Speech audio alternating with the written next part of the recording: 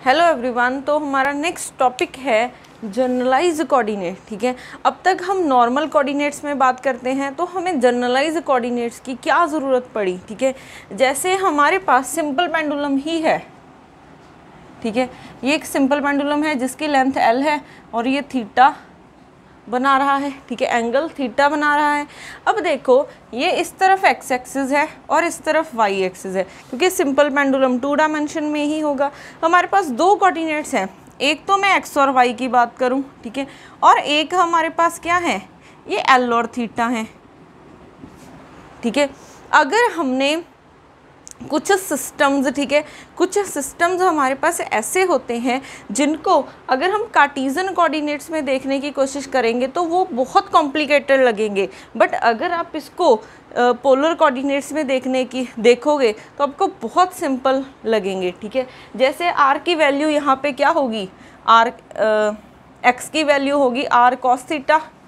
ठीक है, वाई की वैल्यू नहीं, ये होगी हमारे पास आर साइन थीटा, क्योंकि इसका कंपोनेंट यहाँ पे गिराओगे तो ये बन जाएगा आर साइन थीटा और ये आर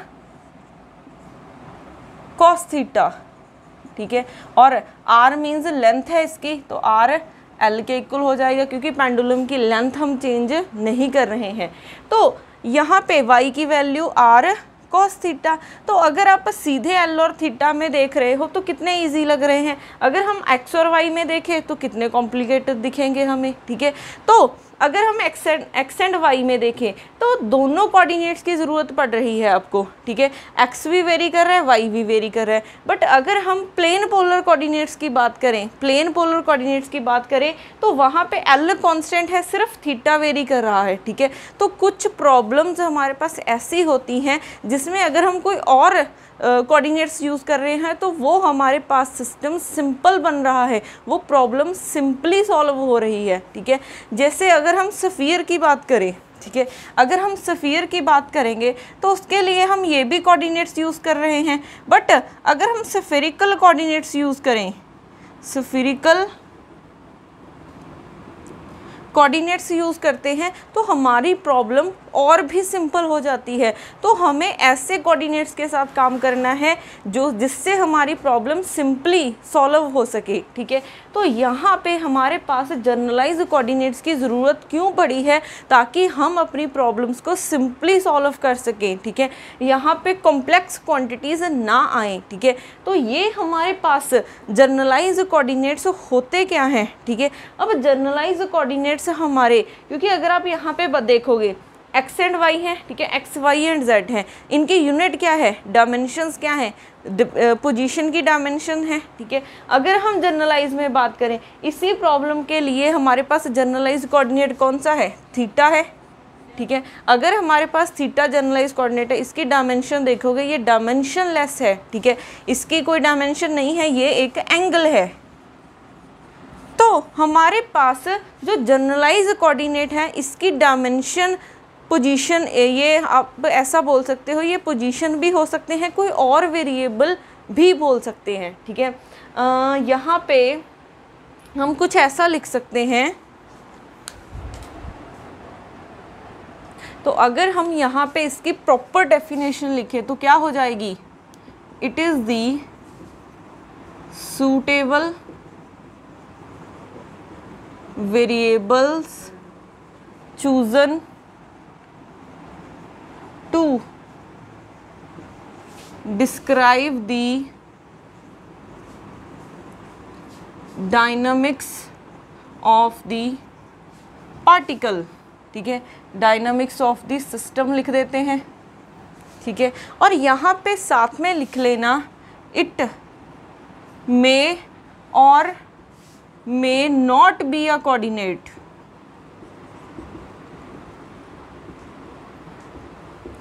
इट मे और may not be a coordinate, क्योंकि हमने यहाँ पे बोला है कि थीटा भी जनरलाइज कोऑर्डिनेट बन सकता है, तो थीटा कोई कोऑर्डिनेट नहीं है। ठीक है, तो ये बहुत इंपॉर्टेंट पॉइंट है, इस पे डायरेक्ट क्वेश्चन पूछ ले जाते हैं। ठीक है, अब उसके बाद अब हमें ये तो पता चल गया कि जनरलाइज कोऑर्डिनेट्स क्या होते हैं। अब अगर हम जनरलाइज कोऑर्डिनेट्स को देखें तो हमारे पास जनरलाइज कोऑर्डिनेट्स को हम Q से डिनोट करते हैं, ठीक है, QI लिख देते हैं, ठीक है।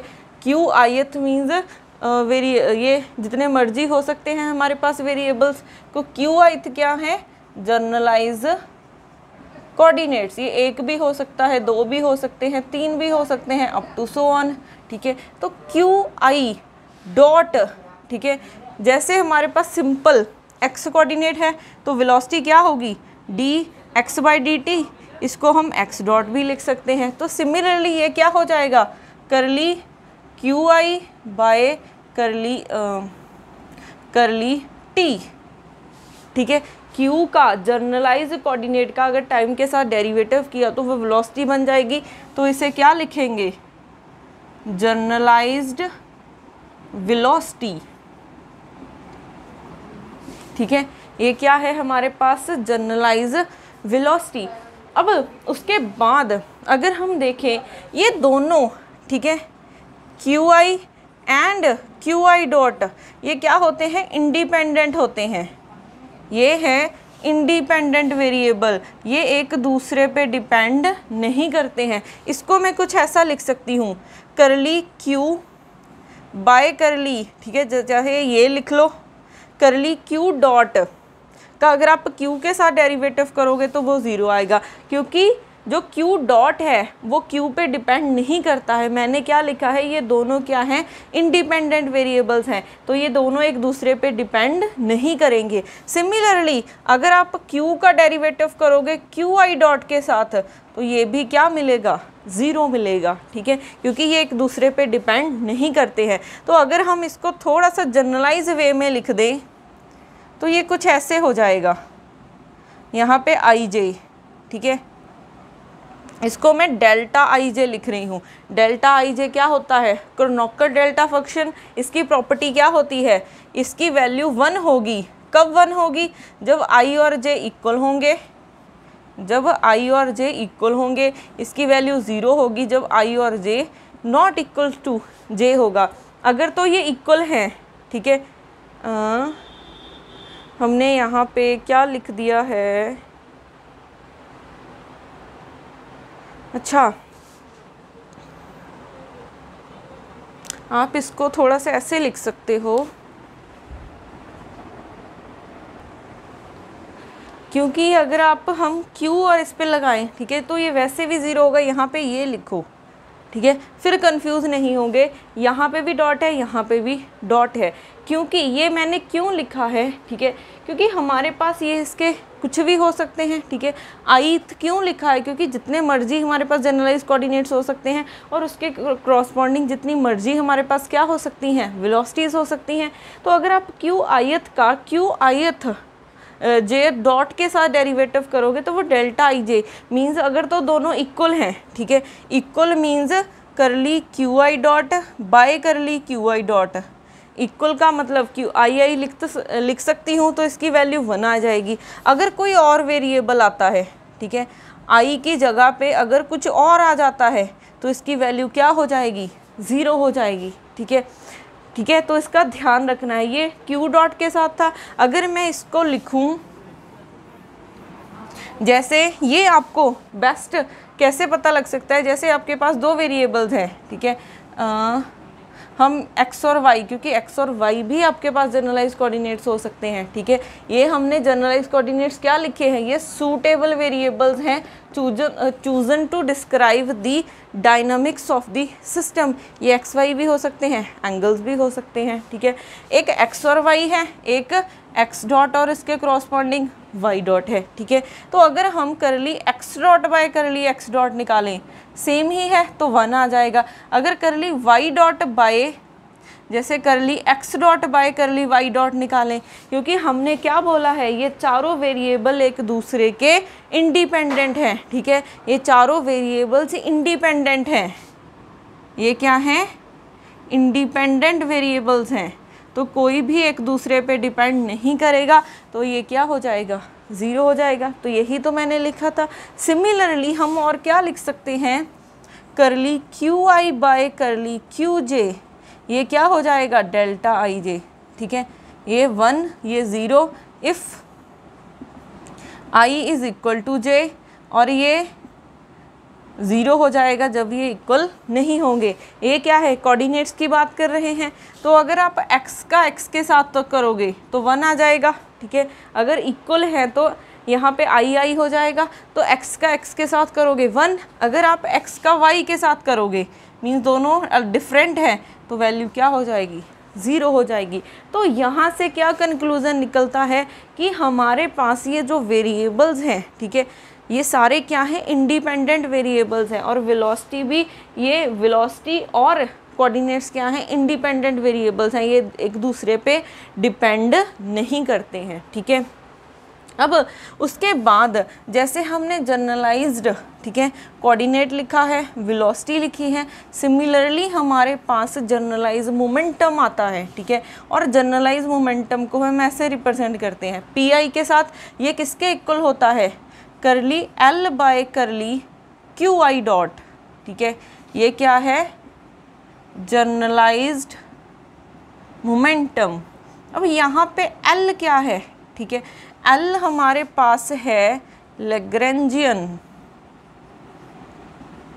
ठीक है, एल क्या है, लैग्रेंजियन। अब इसकी वैल्यू क्या होती है, टी माइनस बी। टी क्या है, kinetic energy minus potential energy, ठीक है। तो एल की वैल्यू क्या होती है, kinetic energy minus potential energy, ठीक है। तो हमने अगर एल का क्यू आई डॉट के साथ डेरिवेटिव करेंगे तो आपके पास पी आई आ जाएगा। ये क्या है, जनरलाइज मोमेंटम, ठीक है। अब हमारे पास उसके बाद आती हैं इक्वेशन ऑफ मोशन, ठीक है। उसके बाद आती है equation of motion. Equation of motion means करली बाय करली टी, ये बहुत इंपॉर्टेंट है, ठीक है। करली बाय करली टी, करली यहाँ पे कंप्लीट डेरिवेटिव लिखना है,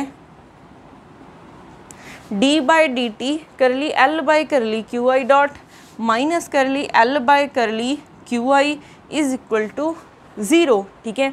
अभी यहाँ पे सिर्फ एक बार आ रहा है तो ये फर्स्ट ऑर्डर डेरिवेटिव बनेगा, इसको हम फर्स्ट ऑर्डर बोल सकते हैं, फर्स्ट ऑर्डर, ठीक है। ये हमारा क्या हो जाएगा, फर्स्ट ऑर्डर, क्योंकि इसमें डेरिवेटिव की एक टर्म आ रही है, डी बाई डी टी एक बार ही आ रहा है, ठीक है।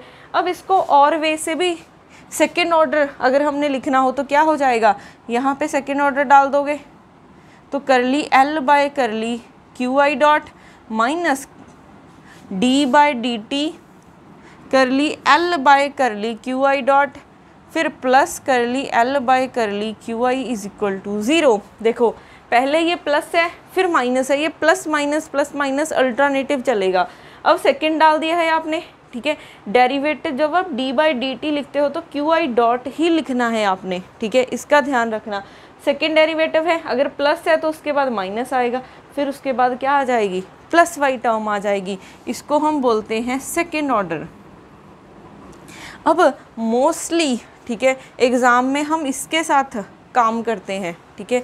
अगर आप उसका 2 टाइम्स डेरिवेटिव करोगे तो वो टर्म 0 बन जाती है, तभी ये मोस्टली इक्वेशन, अगर उसका सेकेंड डेरिवेटिव 0 बन जाएगा तो यही इक्वेशन आ जाएगी, ठीक है। ये भी यूज़ हो जाती है, इस पे भी एग्ज़ाम में क्वेश्चन आया हुआ है, ठीक है। इसका थर्ड भी यूज़ हो जाता है, वो आपको क्वेश्चन करके पता चलेगा कि कहाँ पे कौन सी इक्वेशन यूज़ होती है, ठीक है। मोस्टली हम ये वाली इक्वेशन यूज़ करते हैं, ठीक है। अब ये हमारे पास क्या है, इक्वेशन ऑफ मोशन, ये सिर्फ आयत कोऑर्डिनेट्स के लिए है, ठीक है। जैसे आपके पास फॉर एग्जांपल कि जैसे 2 जनरलाइज कोऑर्डिनेट्स हैं, ठीक है, 2 जनरलाइज कोऑर्डिनेट है, x और y 2 जनरलाइज कोऑर्डिनेट्स हैं, तो 2 इक्वेशंस बनेगी, ठीक है।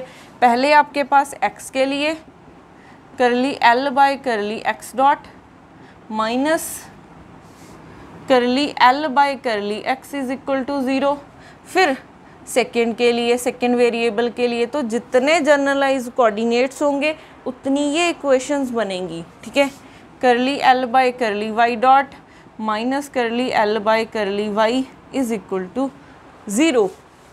तो यहाँ पे साथ में लिख लेना कि जितने आपके पास जनरलाइज कोऑर्डिनेट्स होंगे उतने ही आपके पास इक्वेशन ऑफ मोशन बनेगी। ये बहुत इंपॉर्टेंट इक्वेशंस हैं, ठीक है। अब इसके रिलेटेड क्वेश्चन भी करेंगे, बट उससे पहले एक हमारे पास आता है साइक्लिक कोऑर्डिनेट्स, ठीक है। एक हमारे पास आते हैं साइक्लिक कोऑर्डिनेट्स। अब साइक्लिक कोऑर्डिनेट्स क्या होते हैं?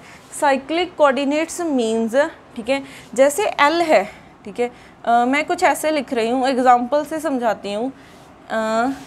X dot square plus Y dot square minus M G Y, ठीक है।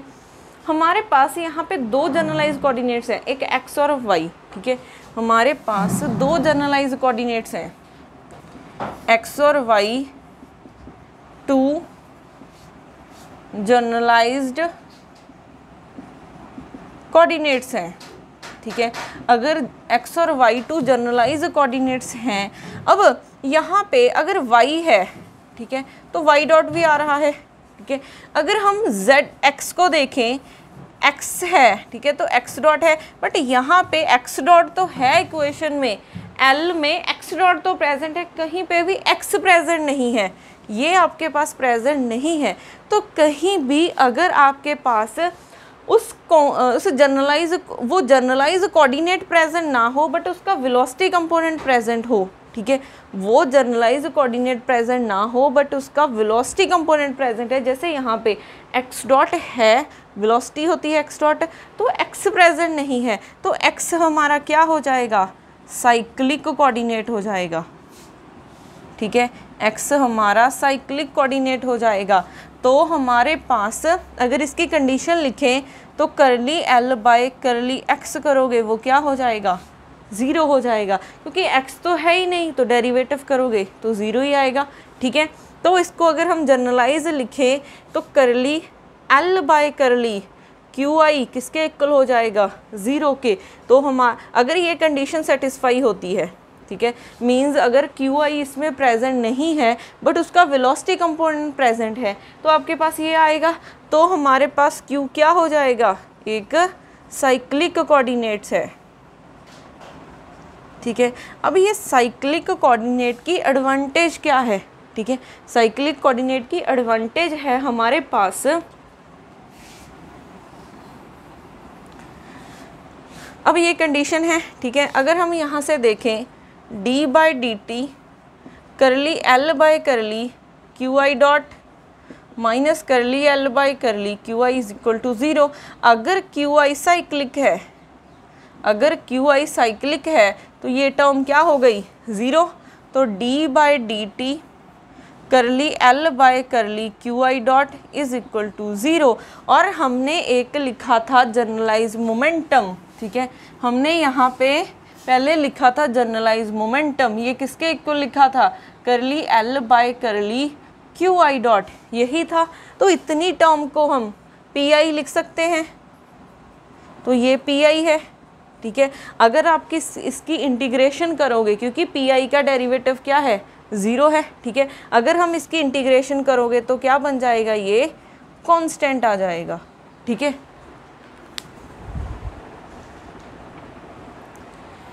तो यहाँ पे अगर हमारे पास, ठीक है, इसका डेरिवेटिव 0 है तो PI हमारा क्या हो जाएगा? कांस्टेंट। तो अगर कोई भी कोऑर्डिनेट साइक्लिक होता है तो उसके क्रॉसपॉन्डिंग जो मोमेंटम कोऑर्डिनेट है वो क्या हो जाएगा?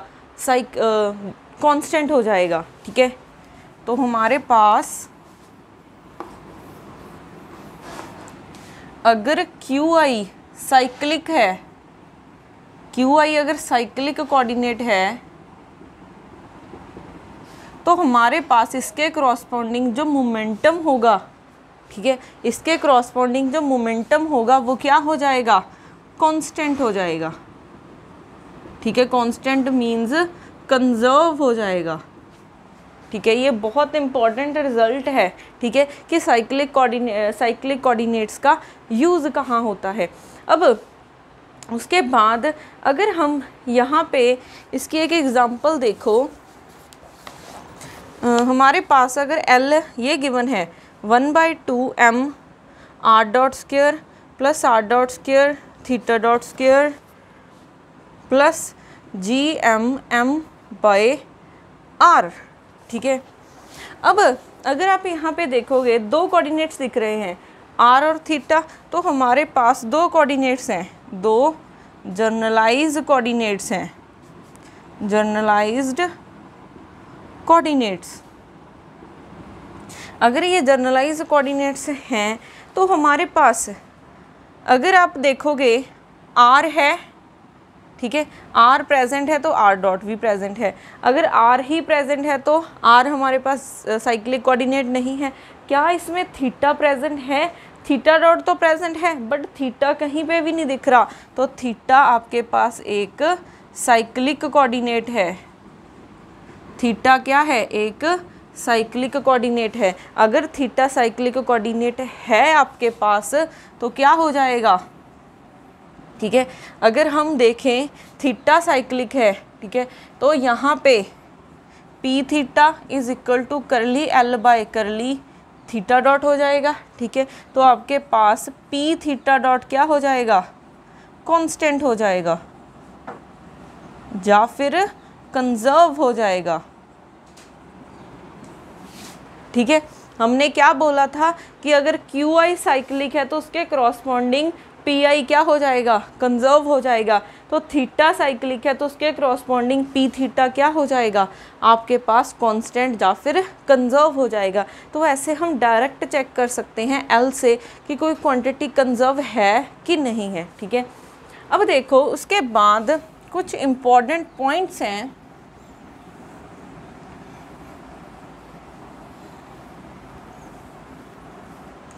पॉइंट्स हमारे पास ये हैं कि अगर क्यू आई लीनियर कोऑर्डिनेट है,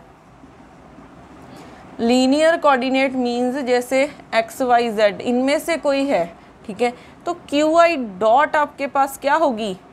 लीनियर वेलोसिटी होगी, ठीक है। जो मोमेंटम होगा इसके करस्पॉन्डिंग वो भी क्या होगा? लीनियर मोमेंटम होगा। अगर आपके पास क्यू आई लीनियर कोऑर्डिनेट है, ठीक है, मींस एक्स वाई जेड की फॉर्म में है, तो जिसके करस्पॉन्डिंग वेलोसिटी होगी वो भी लीनियर वेलोसिटी होगी और जो मोमेंटम होगा वो भी क्या होगा? लीनियर मोमेंटम होगा। अगर आपके पास क्यू आई डॉट ये क्या आ जाते हैं? एंगुलर कोऑर्डिनेट्स आ जाते हैं, ठीक है, एंगुलर कोऑर्डिनेट्स। अगर ये एंगुलर कोऑर्डिनेट्स हैं, एंगुलर कोऑर्डिनेट्स मींस एंगल की फॉर्म में है, ठीक है, एंगल आ रहे हैं। अगर जनरलाइज्ड कोऑर्डिनेट्स आपके एंगल आ रहे हैं तो जो आपके पास क्यू आई होगा, क्यू आई डॉट होगा, वो क्या होगी? एंगुलर वेलोसिटी होगी, ठीक है। ये क्या होगी? एक एंगुलर वेलोसिटी होगी और जो मोमेंटम आएगा वो भी क्या होगा? एंगुलर मोमेंटम होगा,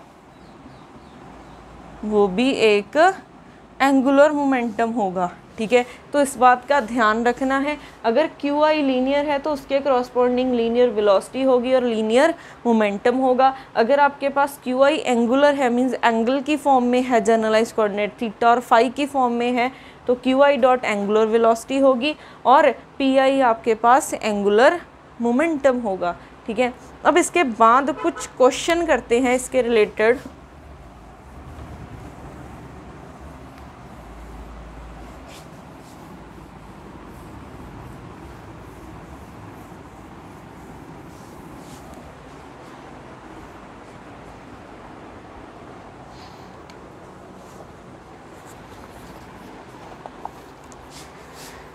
जैसे हमारे पास क्वेश्चन है, the equation of motion of a system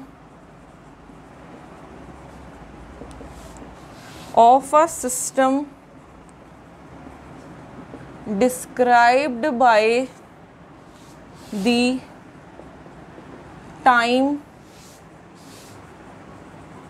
dependent Lagrangian,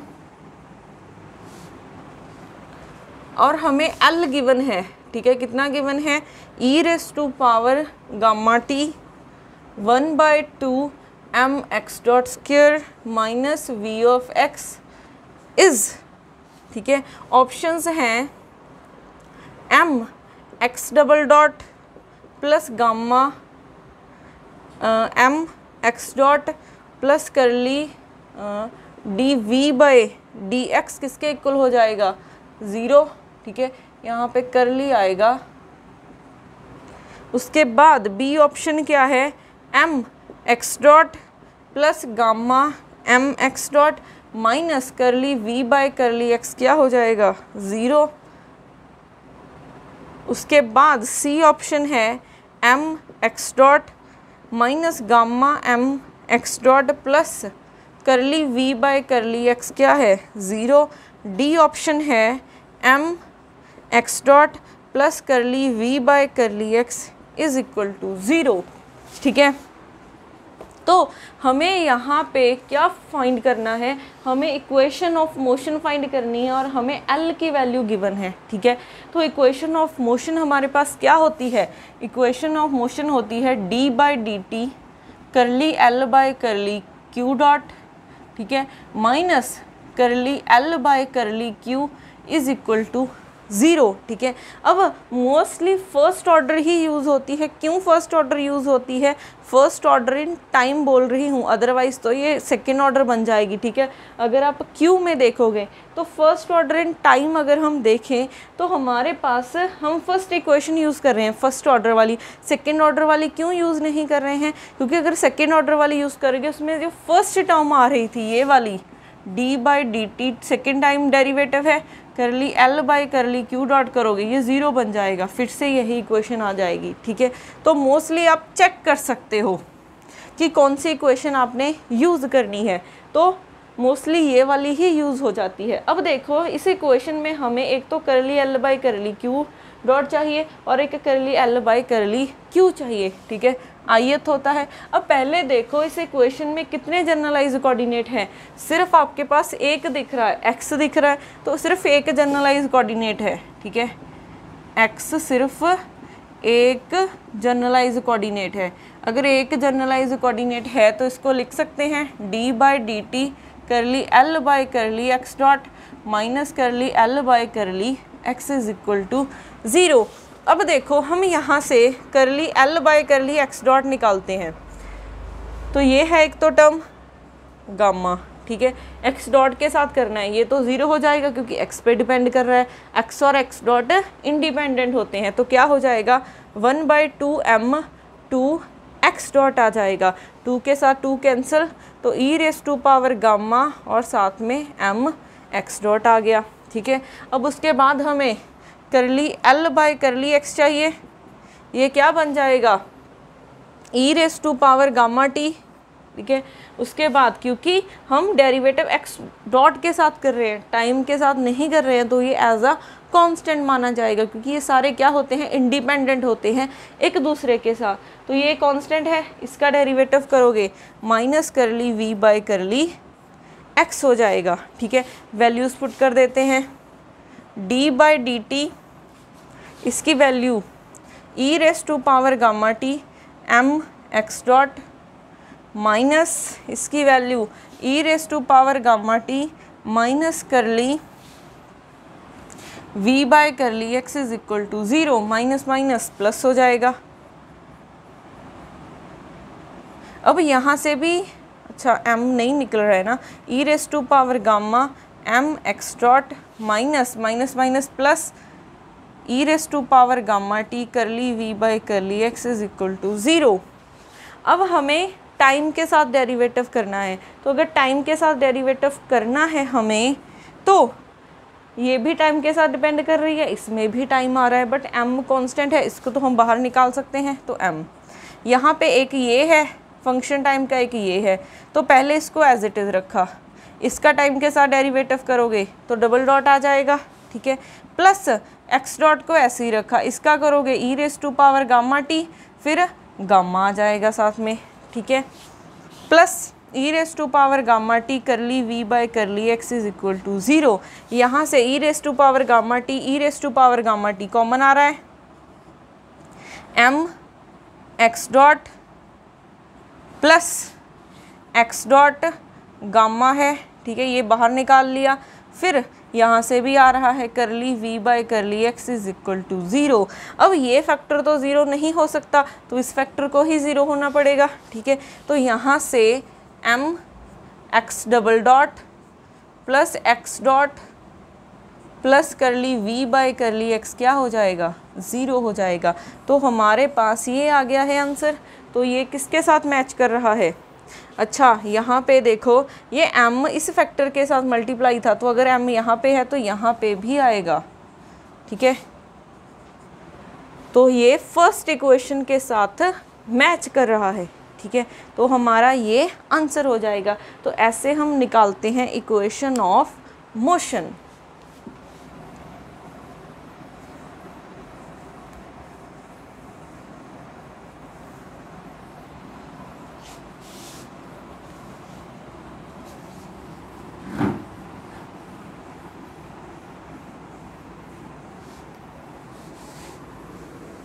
बाकी हम इसके रिलेटेड प्रॉब्लम्स नेक्स्ट वीडियो में करेंगे।